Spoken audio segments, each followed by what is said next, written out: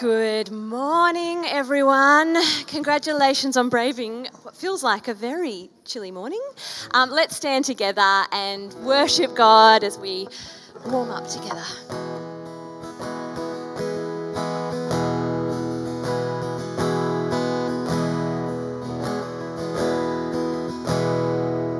You inhabit the praises of your people.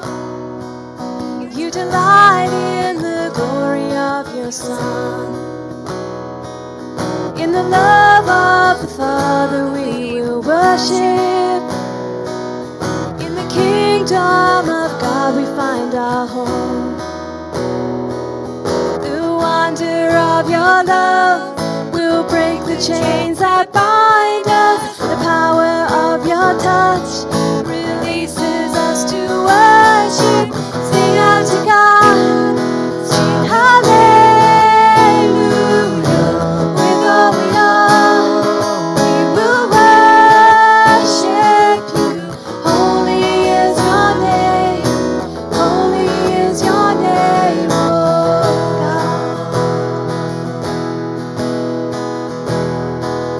And together we lift the name of Jesus.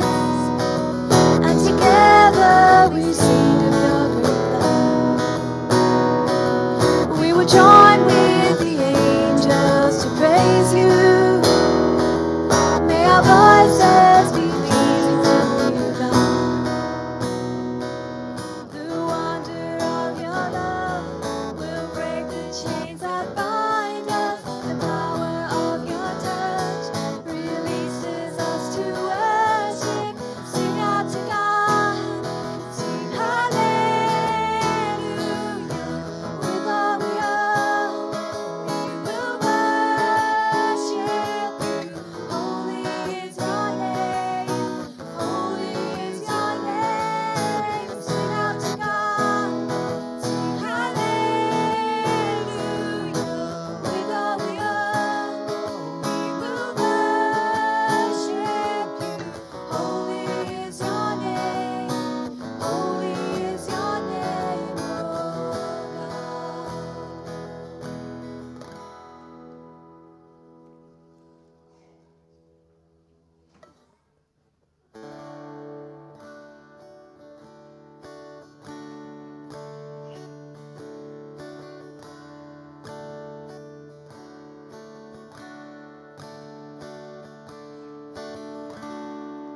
You were the Word at the beginning. One with God the Lord Most High. Your hidden glory in creation, now revealed in you, our Christ. What a beautiful name it is. What a beautiful name it is.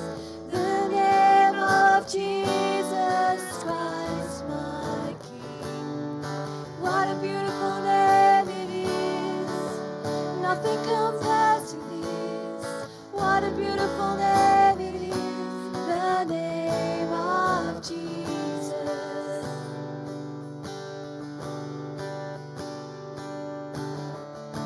You didn't want heaven without us. So Jesus, you brought heaven down.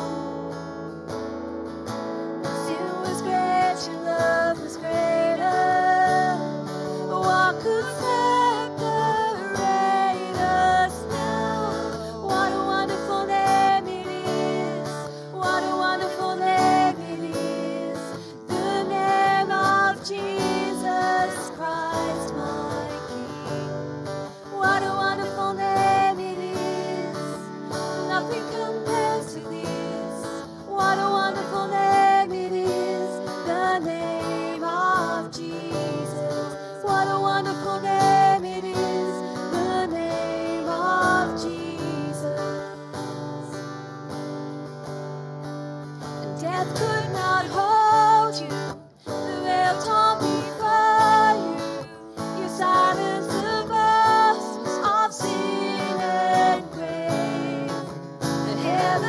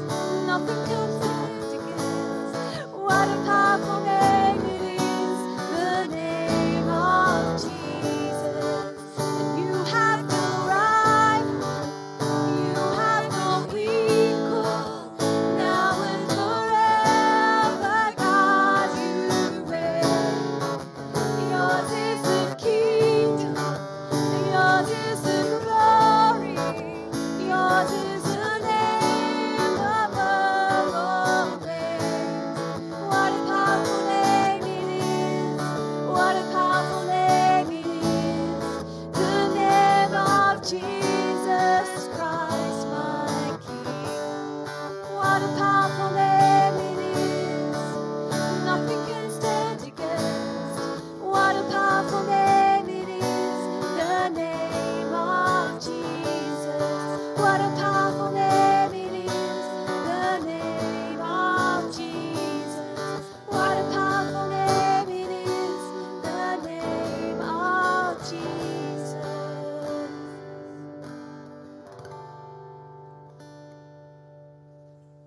Father God, we want to thank you that we can worship you this morning. We want to thank you, Lord, that you are powerful, that you are mighty, that you have overcome. And Lord, we want to acknowledge that it's you alone that we trust. It's you alone that we worship. And Lord, this morning we pray that we might just relax into your arms, that we might be comforted and feel safe, that that you, Lord, are in control, that you alone are our Lord and Saviour.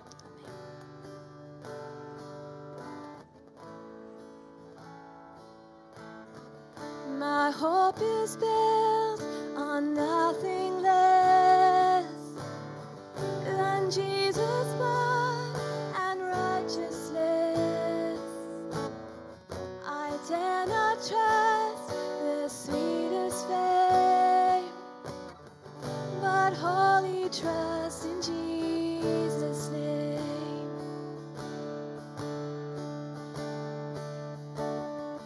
My hope is built on nothing less than Jesus' blood and righteousness. I dare not trust the sweetest fame, but wholly trust in Jesus' name. Christ alone, cornerstone, weak made strong in the Savior's love. Through the storm, He is the Lord, Lord of all.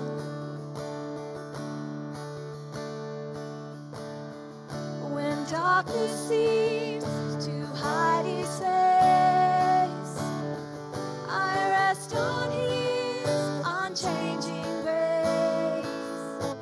In every high and stormy gale, my anchor holds within a veil. My anchor holds within a veil. Christ alone, cornerstone, weak made strong in the Savior's love. Through the storm, He is the Lord, Lord of all.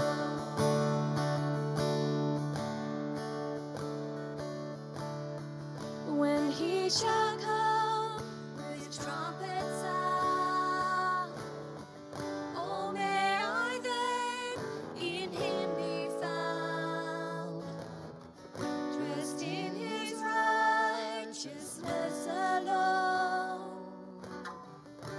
faultless stand before the throne. Christ alone, cornerstone, weak made strong in Savior's love. Through the storm, He is Lord, Lord of all.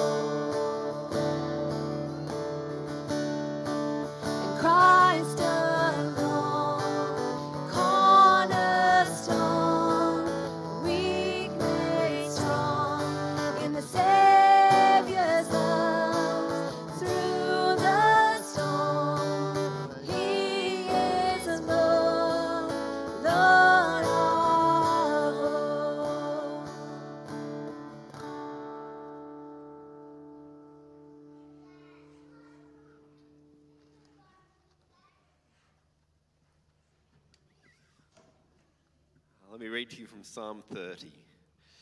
I will exalt you, Lord, for you lifted me out of the depths and did not let my enemies gloat over me. Lord my God, I called to you for help and you healed me. You, Lord, brought me up from the realm of the dead. You spared me from going down to the pit. Sing praises to the Lord, you his faithful people. Praise his holy name, for his anger lasts only a moment, but his favor lasts a lifetime. Weeping may stay for the night, but rejoicing comes in the morning. Well, good morning. Have a seat. It's great to gather and rejoice together, isn't it? I've been reflecting on that psalm this week, so much so that I've given it to all of you Connect groups for this coming week to do your own reflection on the rest of that psalm. So if you are in a group, you can look forward to that this week. If you're not in a group, let me know and I'll find you one. There's a quick plug. It wasn't in my notes, but just comes out naturally. Kids. You guys have your kids' church starting now. So you may go, find your teachers, find your leaders. They're all out the back. Have a great morning. It's lovely to worship with our whole church family, isn't it? Now, I have a few announcements this morning. We try not to have too many, but we do have a few. The first one is Lewis isn't here. Now, when I wasn't here 2 weeks ago, Lewis didn't tell you where I was. He just said you weren't here. And I'm tempted to do the same to Lewis, but I'm going to be the bigger man. Lewis is preaching at Greenhouse Church over at Long Jetty, which is a church that was planted from this church a few years ago. That's where I was 2 weeks ago. Now it's Lewis's turn. So that's where he is this morning. He'll be here tonight. He's preaching again tonight. He's a hard worker. So if you miss Lewis, come tonight and you'll be able to see him. Also, I've been instructed by our board to tell you that we have a focus meeting next Sunday. I think you already know because it was announced last week and it's been in our newsletter, so you should all know what's going on. But if you don't, we have a focus meeting next Sunday. We are going to find out, we're all very excited, we're going to find out who our selection committee have done their due diligence and brought a name to us. They will bring their name next Sunday. So if you want to know what's going on with the search for a new senior pastor in this church, or if you want to be part of asking some hard questions, or if you want to be part of voting and doing the democratic thing, then please come next Sunday. Especially come if you are a ministry partner with us. And if you don't know what that is, or if you'd like to become one so you can vote, there is a ministry partnership course this afternoon at 3:45, I want to say. Is that right? Yeah, I'm seeing nods. That's good. 3:45 this afternoon here. If this is the first you've heard, then read your newsletter. If this is the first you've heard and you haven't RSVP'd, I think you can just show up anyway. We'll make it work. So come along 3:45, become a ministry partner, and next Sunday, come along at 11-ish, straight after the morning service, we will have our focus meeting. That's all the news. They're the announcements. The next thing is I'd like to invite Brooklyn up. You got a fan, Brooklyn? Oh, there's the rest of them. I'm inviting Brooklyn up because this is your last Sunday with us for a while. Why are you leaving us? I'm going to study a degree in Viking culture in Iceland. Okay, that's fair enough. I respect that. Nick's already gone. He's gone on ahead, so you're going to meet him there. But I thought it'd be great for us to pray for you before you go, to send you off with our blessing, and to pray that you come back. So how about we pray? Lord God, we thank you, we praise you for Brooklyn and for Nick, for the blessing that they are to us as part of our community here. Lord, we are excited for them, and we pray, Lord, that you would go ahead of them, that you go with them on this next adventure. Lord, I do pray that you be really blessing them in this next season in their life as they go to Iceland. Lord, I pray that you provide friends for them there, a church family for them there. Lord, that you would be really paving the way for them.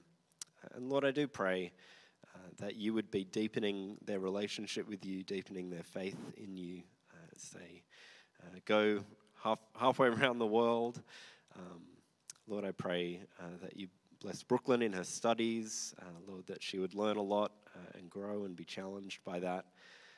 Lord, I pray that you would be speaking and leading and guiding them, showing them the things that you have prepared for them in that place. Lord, that they would be working for you and for your kingdom. Lord, that they be a blessing to the people there. And Lord, that you'd provide people there to be a blessing to them as well, just as they've been a blessing to us here. And Lord, I do pray that you keep them safe and that you'd bring them back to us. In Jesus' name, amen. Thank you. Have an awesome time. Keep in touch.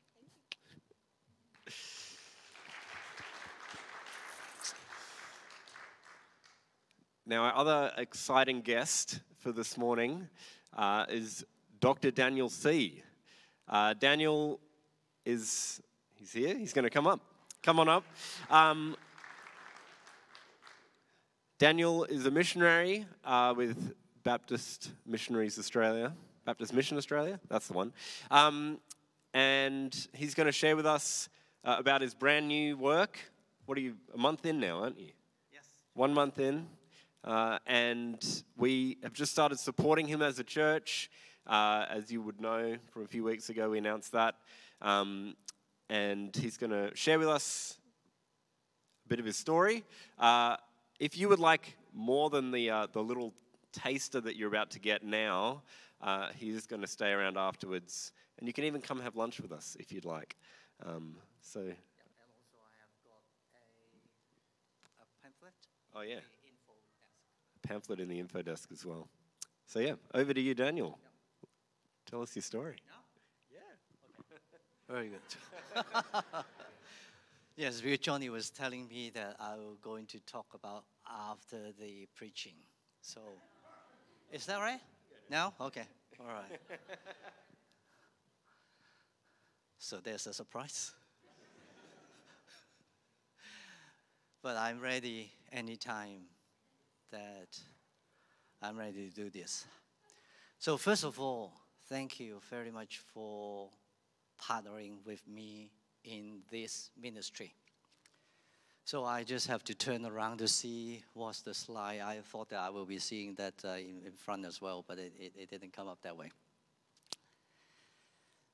So the ministry that I am in is called Urban and Regional.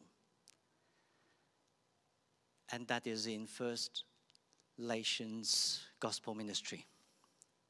I think after starting for 1 month, I think I'll add one more word.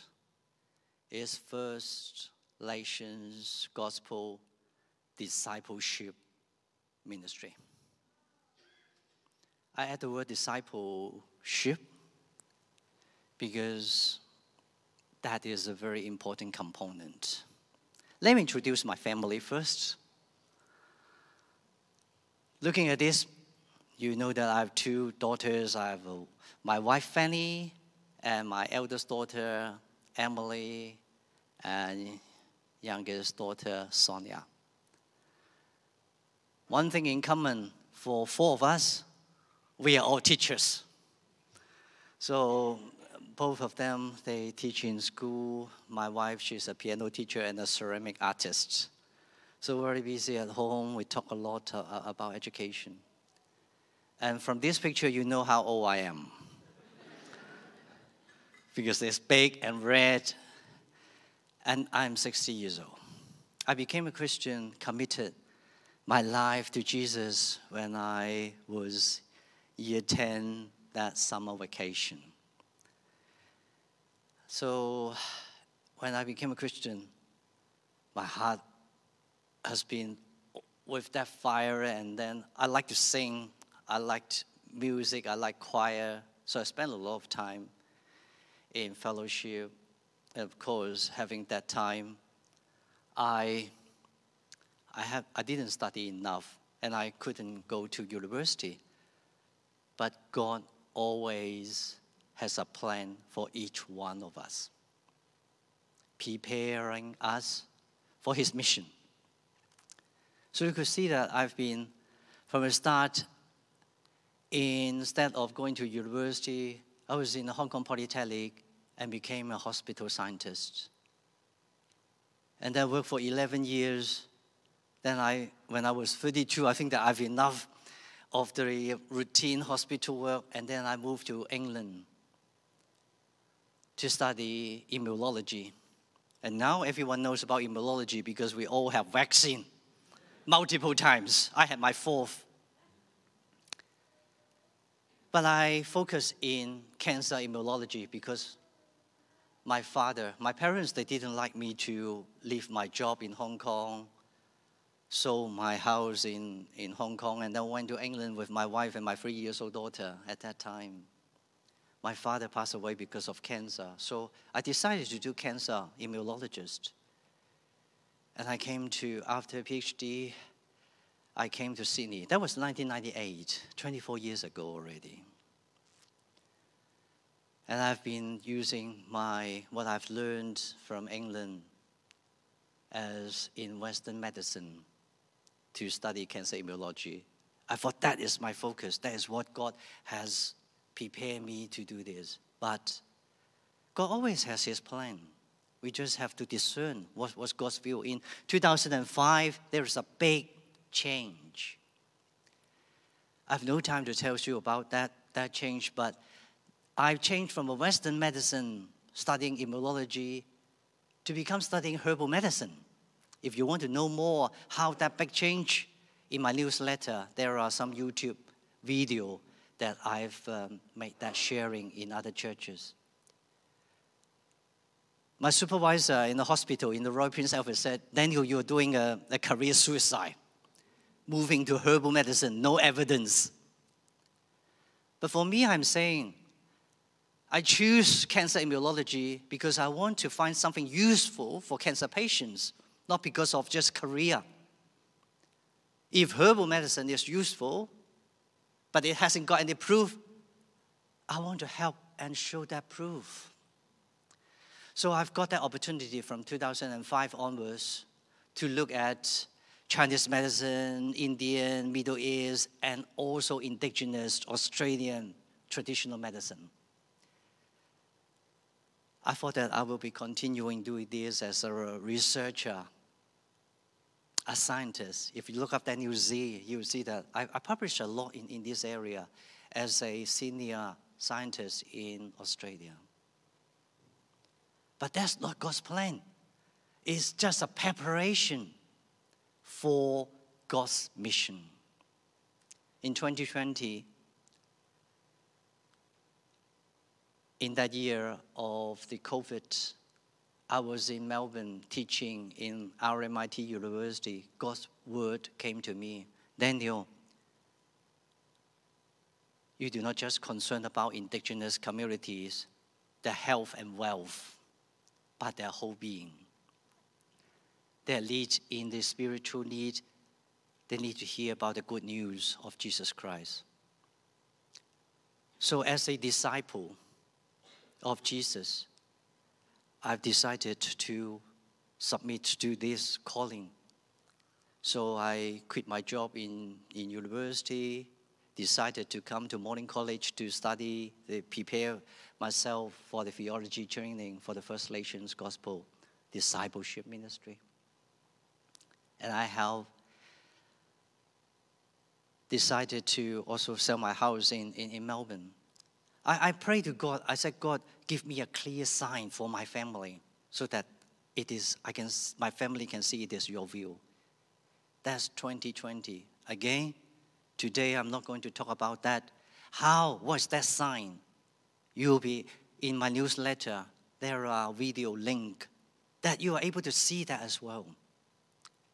What I want to say is that now I finished the theology training. God also prepared me with that Baptist Mission Australia as my sending organization that partnering with me. So I've got my mentors. Some of you recognize the name, Reverend Jim Kime, some of you may know. When I say some, because he is not young anymore, because he is my mentor. He told me that in 1962, he became a missionary after his theology training as a missionary in Northern Territory, 1962, the year I was born. And he is my great mentor. And he reminded me, Daniel, in his generation, 70 to 80% of the indigenous people, they have heard the gospel. It's not because they haven't heard the gospel. What they need is discipleship. That the gospel really in their heart that make Jesus Christ not just their Savior, but their Lord.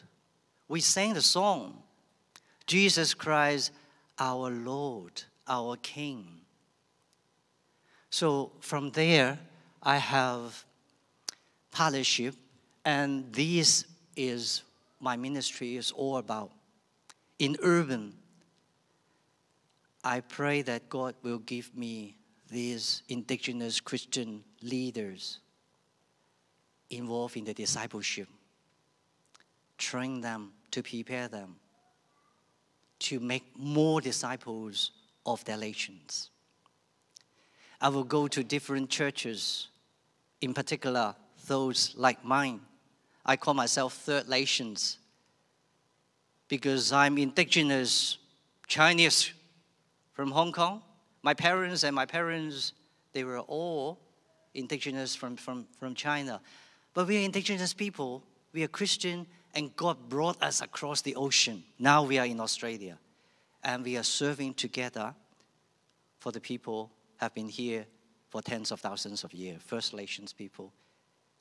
And I want to say, Narara Valley Baptist Church, you have a great tradition already. You have been serving, have the ministry in the Taree for 25 years. That is something that when I heard it, wow, I was so excited that I'm able to partnering with you, to learn from you, and bring many of these churches, many churches that come together to serve together. Not just to Taree, but for all the towns around here in the north. Next week, I also will be going to the west, Gilgandra, Double, and further. And the west to the further will be the Broken Hill. Pray for me. Pray for this ministry. So this is the prayer point that I put forward in July. I pray that God will give me 2 to 4 indigenous Christian leaders. And for the regional, I will learn more from my Gilgandra trip. And God listens. God hears our prayer and answers our prayer. And you could see that in my Thanksgiving. You probably can't see it, and I can tell you, God already has given 2 indigenous Christian leaders, and we have started the discipleship group. And one of the indigenous Christian leaders named this disciple group, or the future church, Emmanuel, God with us, because we start reading the Bible, Matthew, each day, 1 chapter. Pray for me. Pray for these Christian leaders. Pray for this ministry. This is a spiritual warfare. This is about whether we are disciples of Jesus, that we give that kingship to Jesus. So I believe that thanks again, Narara Valley, for being a partner with me in this ministry. So in the prayer, of the August, pray for this discipleship group that we will start not just to expand in number, but in terms of the discipleship that in each one of the indigenous Christian leaders, their heart being transformed so that the power of the gospel is in personal, their family, their community, and their nations. Praise God. Thank you. Pray for you before you go. Can I pray for you? Yes. How about we pray right now? Lord God, we thank you for our brother Daniel and for the opportunity that you have given us to partner with him, to support him. Lord, we bring before you his ministry, both urban and regional, to the First Nations leaders and churches and the people of this land.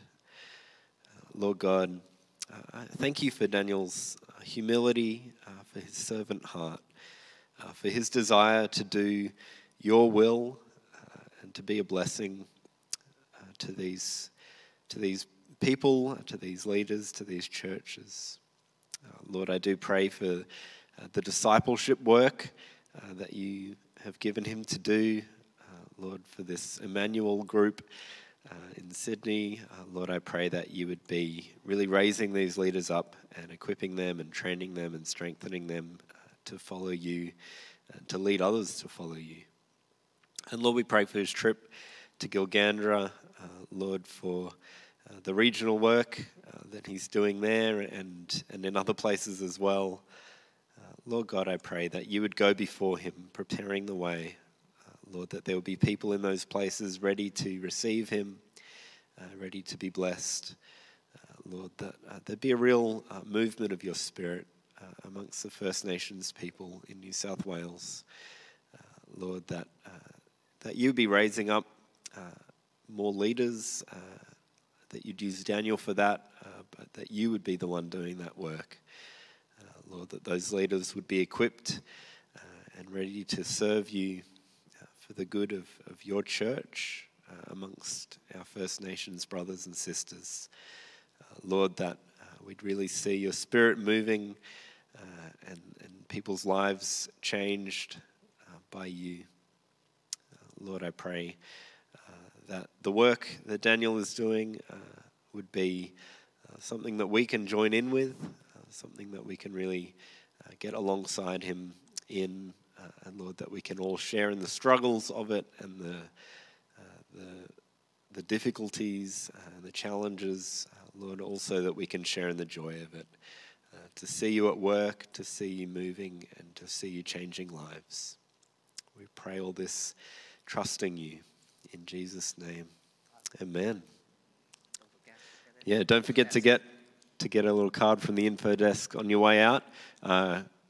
Find Daniel, and if you want to have lunch with us, let me know. We'd love to have you. Well, I've got a hint already what's next, and that is, it's time for our preacher. Come on up, Josh. Oh,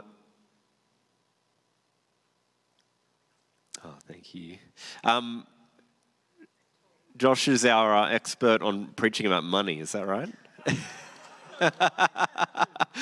I'm told, I'm innocent in this, but I'm told that before I came, last time Josh preached, he was asked to preach about money, and I've asked him to preach about money, not knowing that we're forming a pattern here, but you're becoming the expert on preaching about money. I preached about money last week, in fairness, in the PM. If you missed that, grab it on the podcast. I did mean to mention, I'll just say this now, I got you up too early, didn't I? I did mean to mention last week, in this For God Alone series, the preaching in the AM and the PM are on different topics. So if you are an AM faithful and you never come to PM, I would encourage you to listen to the PM podcast for this preaching series, because you're only actually getting half the content if you only listen to the AM messages. But I think this one's going to be great, and you'll probably going to do a better job than I did last week on money. So let me pray that is true. Lord God, we thank you for Josh. We thank you for his willingness to study your word and to prepare something to share with us today. Lord, I pray that you would be working through your Spirit right now, that you give him guidance, the right words to say. Lord, that you'd open our ears and our hearts to receive what you want to say to us. Lord, that we would hear you speak in this time as we study your word and hear from the words of Jesus.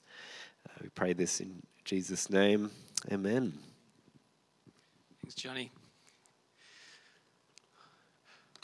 Oh, goodness. In this day and age, with this week gone by, he's going to preach on money. All right, kids, come on, let's go. I think we've got half an hour till McDonald's breakfast menu finishes.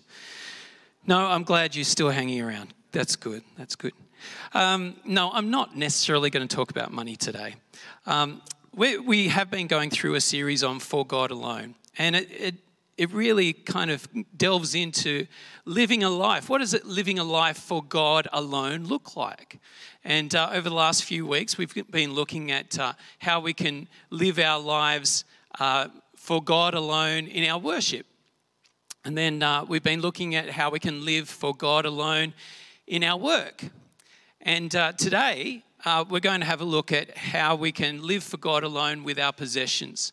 So if you have a look, if you open up your Bibles or your apps to Luke chapter 12, obviously from the slide up there, we're going to look at the rich fool, the parable of the rich fool.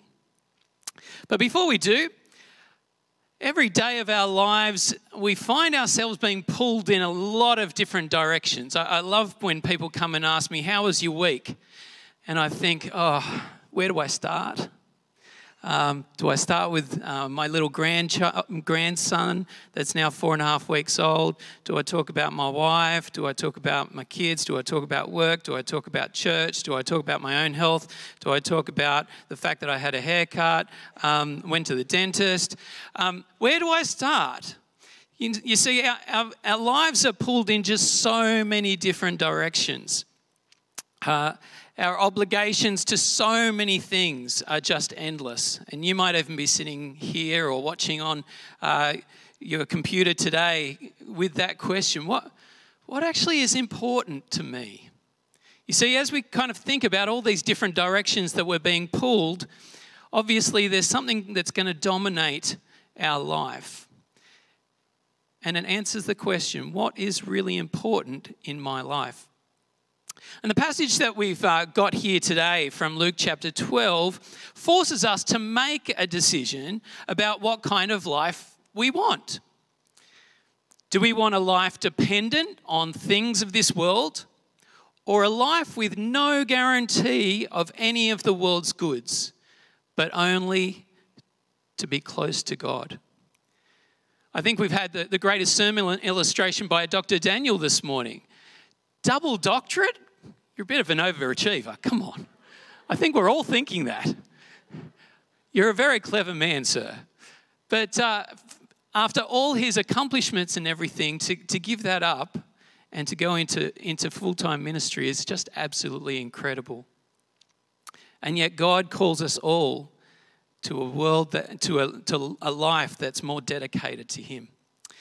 So this passage is really important and relevant to us today, because for most people today, the main priority in life is to attain enough money to live the good life. That's pretty much sums up the life of most people in our society. We're bombarded on television and in media and on our computers with beautiful houses, fashion, technological gadgets, food, all these kinds of things, showing us what we don't have and what we need to have.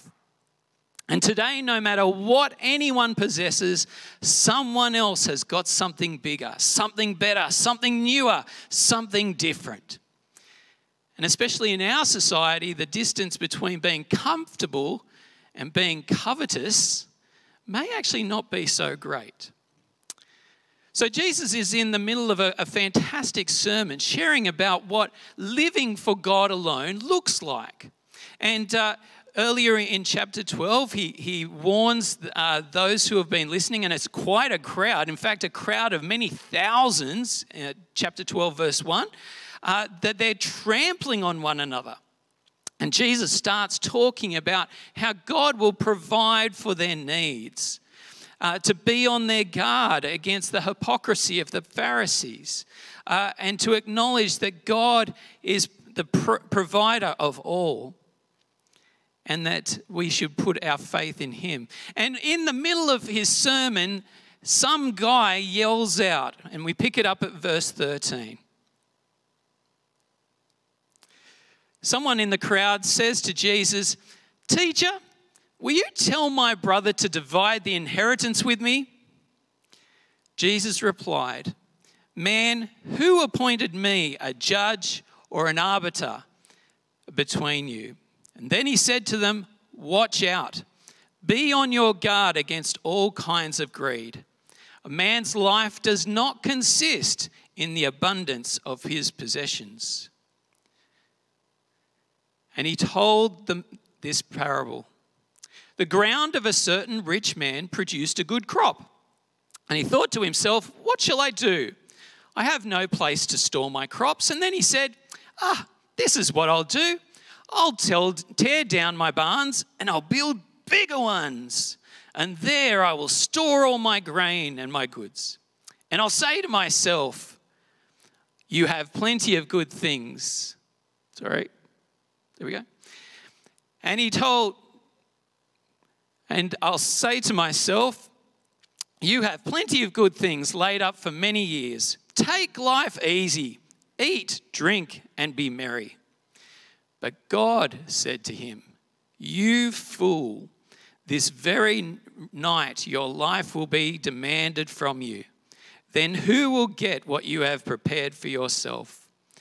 And this is how it will be with anyone who stores up things for himself, but is not rich towards God." So Jesus is in the middle of this sermon, and a guy interrupts his sermon with this in the middle of thousands of people, this very personal issue that he has, and he wants to share it with the world. "Teacher, tell my brother to divide the inheritance with me." Now, down through history, there have been innumerable families that have been absolutely destroyed over a thing as simple as the distribution of assets. I've known many families where certain members have become angry with other members of the family over the way the estate has been divided, and sadly, they don't speak to each other again for many years.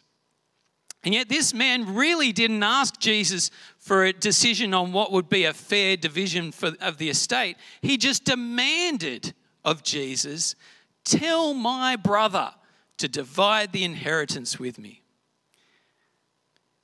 Jesus did not answer the way that he was expected to.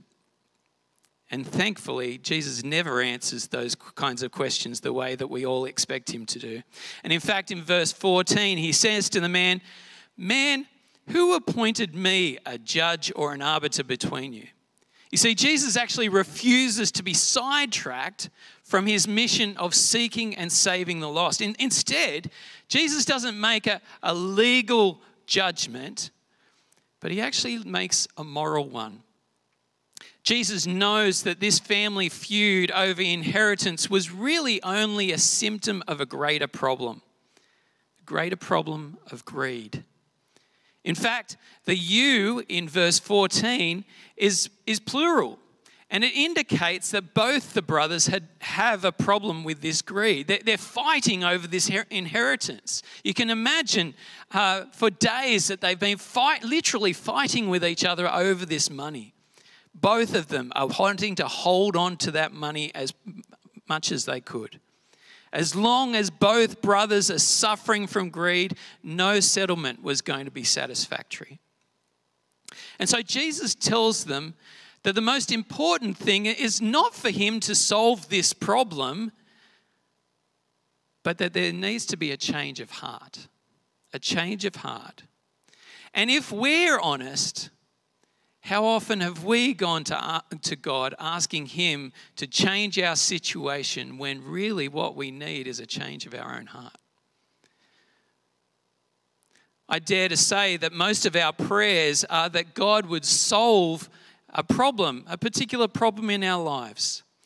And yet perhaps maybe our prayer should be, God, here's my problem. How would you like to change my heart? So in verse 15, Jesus says to them, watch out, be on your guard against all kinds of greed. Life does not consist in an abundance of possessions.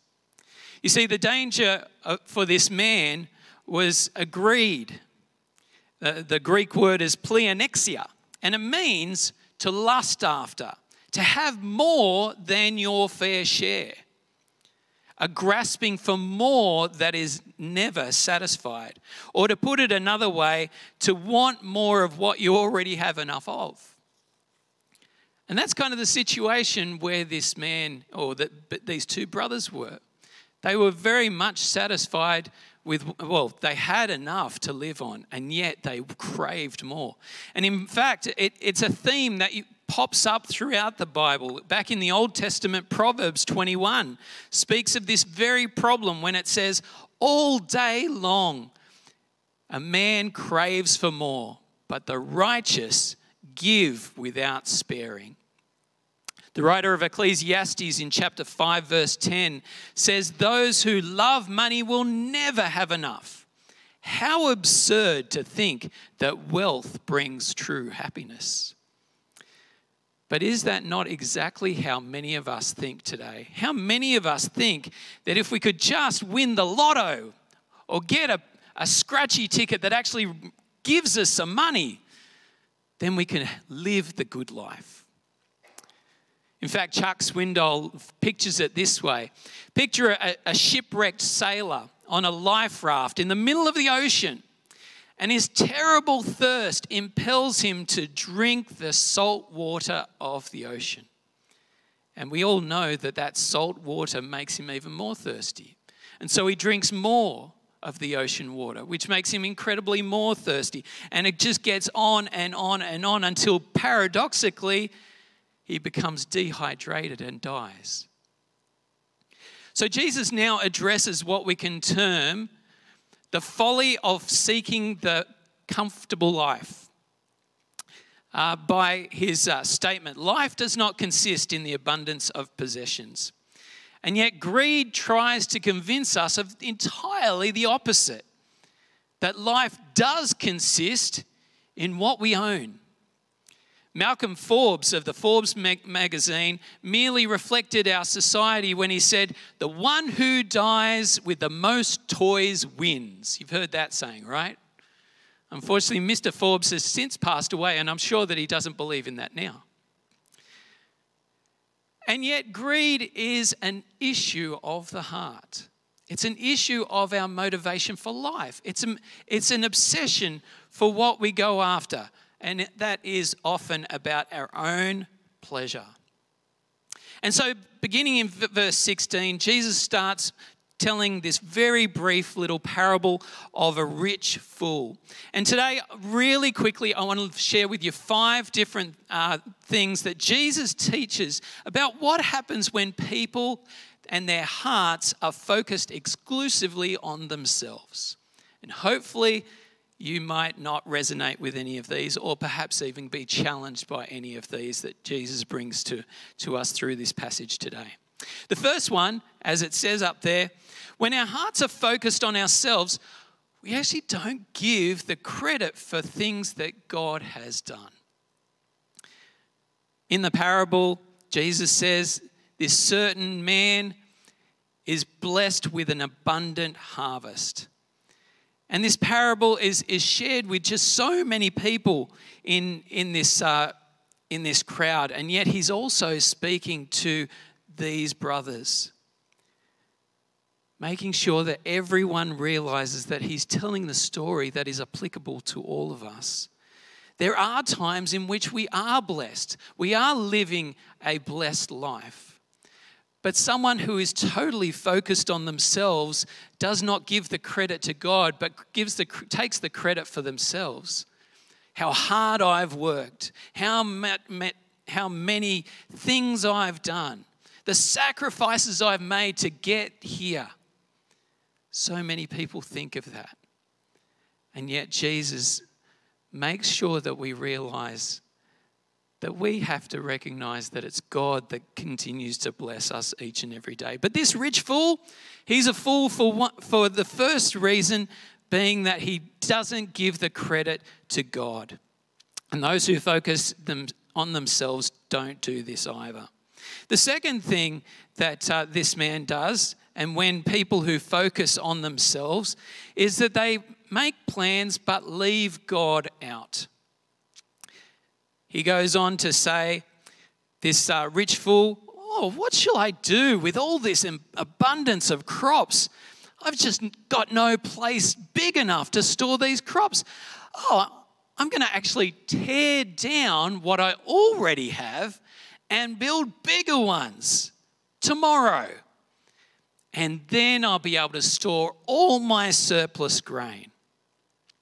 Now, there's nothing wrong to have a desire to grow. It's a very much a thing that is wise and prudent. The problem laid in the fact that there was no thought of sharing, no thought of letting anyone know about this. It was all for him. I'm going to build these barns, these silos, and that's all going to set me up for the future. And you can see that as we look closer at this passage, that we find that the pronoun my and I come up 12 times in this little passage. It's all about me, my, I. My crops, my barns, my goods. And frankly, we know as followers of Jesus that he's confused between ownership and stewardship. We know that nothing that we have in our possession belongs to us ultimately. It belongs to God. It's only as ours on loan. So this man has left God completely out of the picture, how he's obtained this richness, but also of any plans that he's going to do to store everything for himself. Well, the third thing that we learn from people who have their hearts focused on themselves is that they consider spending their resources only on themselves. Again, the rich fool says in verse 19, I'll say to myself, you've got plenty of grain laid up for so many years. Let's take life easy. Eat, drink, and be merry. This man is thought to have put this plan together, which was good in his own eyes. And it would pay off benefits, not just for the next week, but for years to come. He was setting himself up for retirement. And before you think that putting stuff into your retirement plans is a bad idea, that's not what I'm saying. But all of this is based on the fact that this man thought he had control of the fate of his life in his own hands.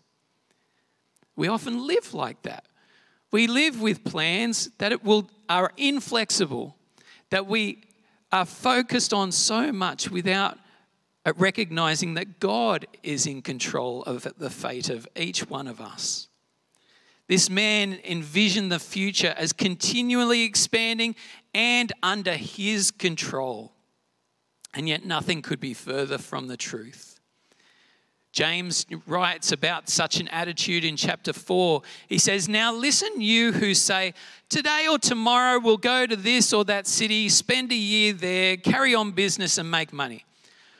Well, you don't even know what will happen tomorrow. What is your life? You're a mist that appears for a little while and then vanishes. Instead, you ought to say, if it's the Lord's will, we will live and do this or that. As it is, you boast in your arrogant schemes. All such boasting is evil.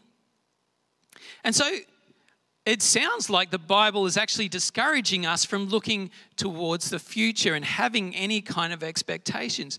But that would be totally wrong. It's that we need to lean into God and His plans for us. And perhaps even having to sacrifice those things that we had anticipated and putting our trust in God and His plans for us. The fourth thing, really quickly, is that when our hearts are focused on ourselves, we store our treasure in the wrong places. God says to this farmer, this man who has accumulated so much, he actually says, "You fool, this very night your life will be demanded from you. Then who will get what you have prepared for yourself?" The man is pronounced a fool by God. A fool in biblical language is actually not a description of his mental ability, but of a spiritual discernment. According to Scripture, a fool is a person who leaves God out of any consideration. Psalm 14 verse 1 says, "The fool says in his heart, there is no God." That's how the Bible pictures a fool. This man is not a fool because of his failed thinking, but it's because he's left God out of his plans and of his life. He's a fool in that he didn't recognize that his material possessions really came as blessings from God. And he didn't recognize any obligation to God in the use of those possessions. Fools leave God out of their lives. The son-in-law of Martin Lloyd-Jones and an English author of many books, Sir Fred Catherwood, once said, "Greed is the logical result of the belief that there is no life or death. We grab what we can while we can, however we can, and then hold on to it as hard as we can." Wonderful little story by Leo Tolstoy wrote a story about a successful peasant farmer who wasn't satisfied with his lot. He wanted more of everything. So one day he received a very novel offer. For 1,000 rubles, he could buy all the land he could that he could walk around in a day.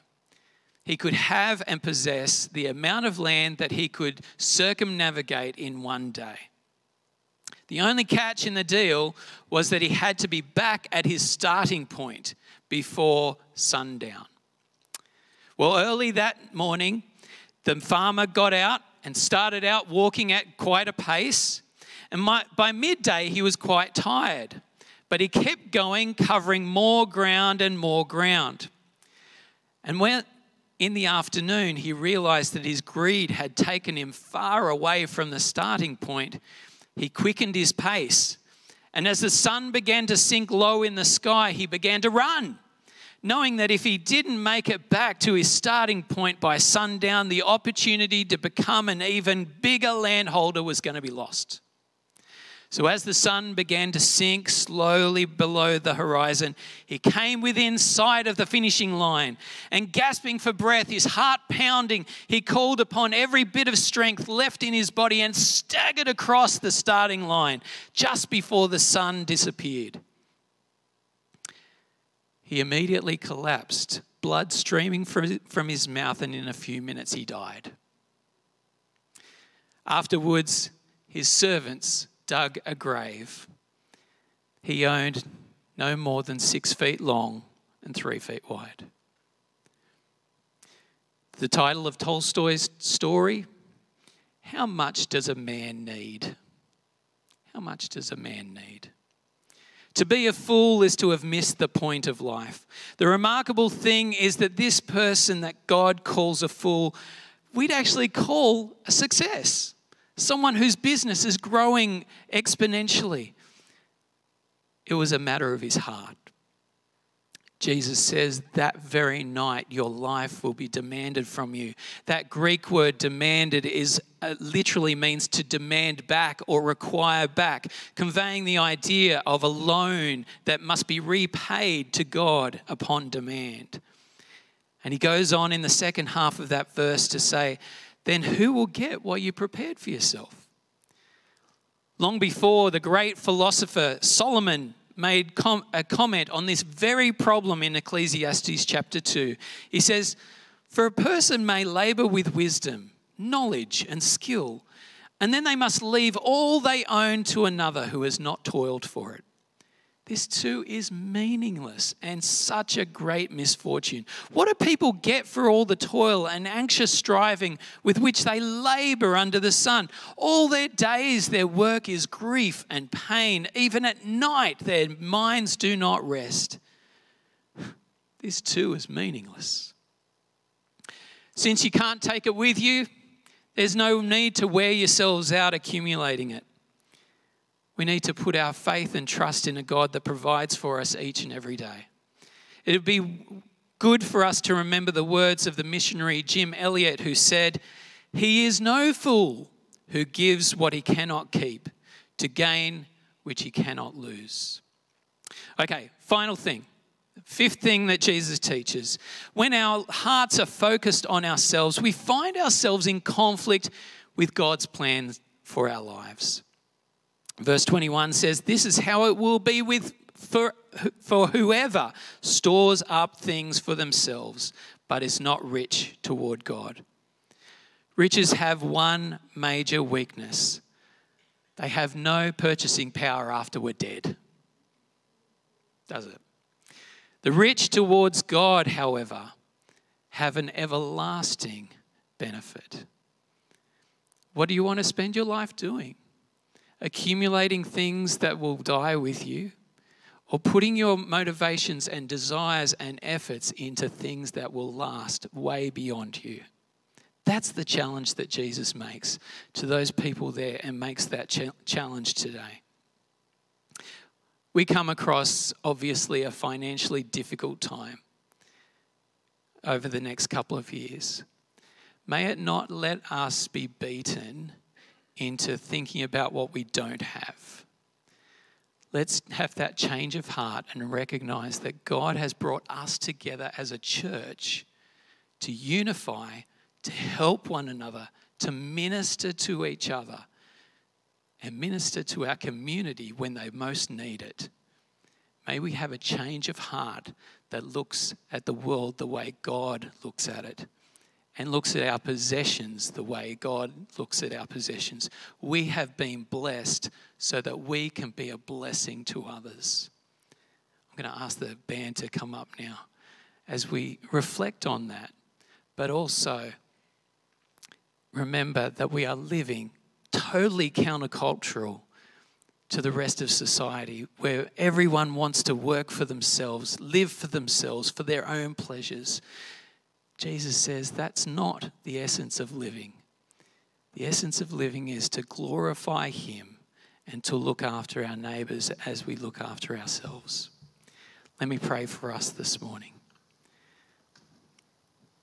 Father, what a challenging time we live in, and a challenging passage to look at. Father, we thank you for the blessings that you've placed upon us. Maybe not necessarily materially, perhaps just with relationships, perhaps in lots of different ways. We attribute blessings to you that you have bestowed upon us. Father, we thank you for them, but we also don't hold to them so tightly that we can't use these to benefit you and your kingdom. May we be generous of heart, generous of time, and even of what we have, Lord. May we be useful for your kingdom and useful for those around us. Lord, open our eyes to those opportunities that we can help and love and share with one another today and in the days ahead. We thank you, Lord, in your precious name. Amen.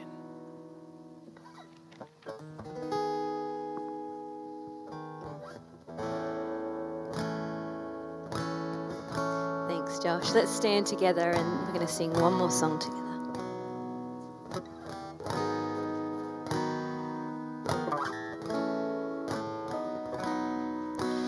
This is my desire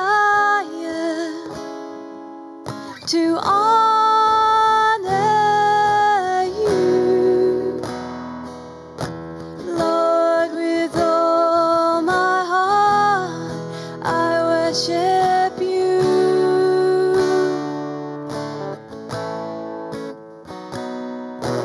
All I have within me I give you praise. All that I adore is in you.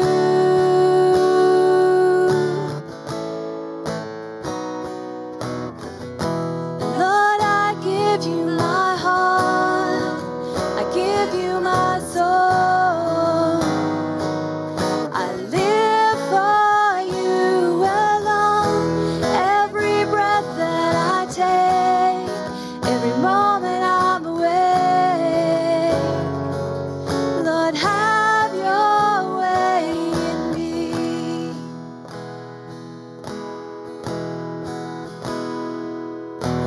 This is my desire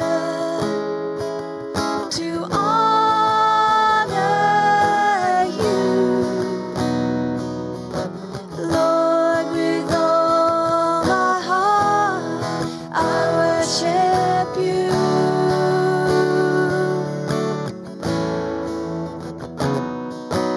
All I have within me I give you praise.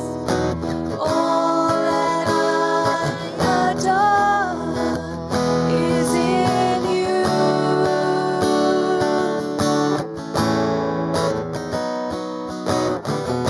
Lord, I give you my heart. I give you my soul. I live for you alone. Every breath that I take, every moment I'm awake. Lord, have your way in me. Lord, I give you my heart. I give you my soul. I live for you alone. Every breath that I take, every moment I'm awake. Lord, have your way in me.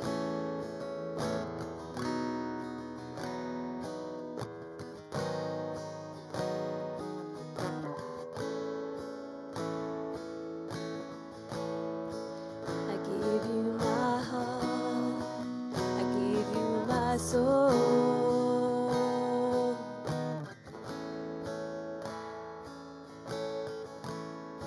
I give you my heart. I give you my soul.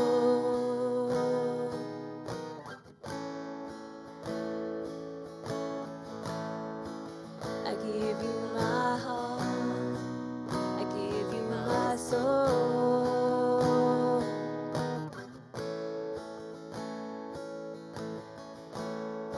I give you my heart. I give you my soul.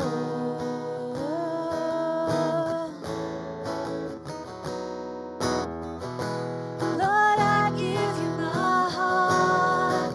I give you my soul.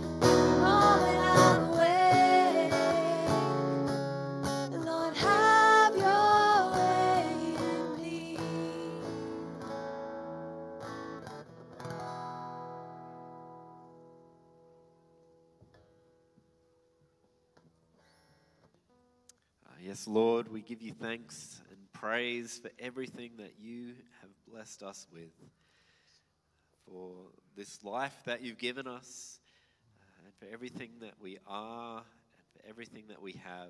Lord, we give it all over to you. We acknowledge in our hearts that it was always yours. And Lord, we give it back to you.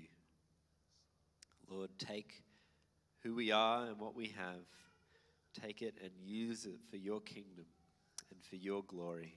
In Jesus Christ's name, amen. Well, thank you for joining us this morning, here or online. I encourage you, if you are here, to stick around, say hi to Dr. Daniel. You can even have lunch with us if you'd like. It's an open invite. Come back this afternoon for the Ministry Partnership course. Oh, and next Sunday in the morning, we're continuing our theme on connecting with our First Nations brothers and sisters. Pastor Uncle Russ is going to come and he'll be preaching and sharing with us next Sunday morning, so don't miss that.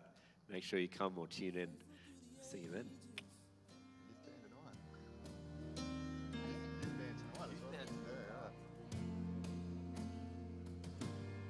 God of Abraham, you're the God of covenant and faithful promises.